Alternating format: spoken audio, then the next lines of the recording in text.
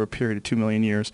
Another one was cooked meat, right? Yeah. That they figured out a way to get more nutrients out of meat by cooking it over fire. Right, so that's a little bit down the road. So here we are 3.5 million years ago. And so for the first time, we put some pressure on ourselves to have an advantage to be smarter. So imagine you're a zebra.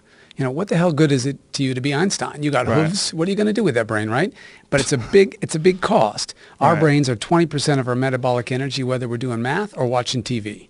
It's constant drain. And so what are our ancestors, why would they pay for that drain?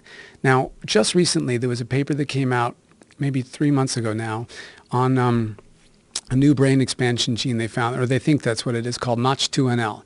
And it turns out, I don't know, 12, 15 million years ago, there was an accidental duplication of that gene on our genome. But it was ineffective and it just sat there doing nothing. Now that's a great way that evolution works, where it accidentally doubles a gene, because then you can mess with it and the old gene's still doing the job, right? So it sat there for about 9 million years in our line, till about 3 million years ago, around Australopithecus, and then it duplicated itself and it came online again. And what that gene seems to do is it makes our brain remain as stem cells for longer, which means a lot more duplication before they run away and start becoming neurons.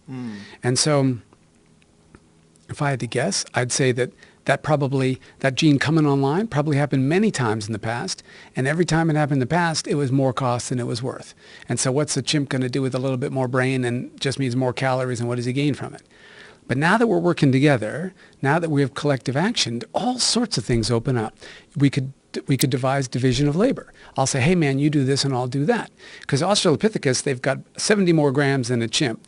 They can't do things like that. But they can't all throw rocks at the same time. That's not rocket science. But all the kinds of things that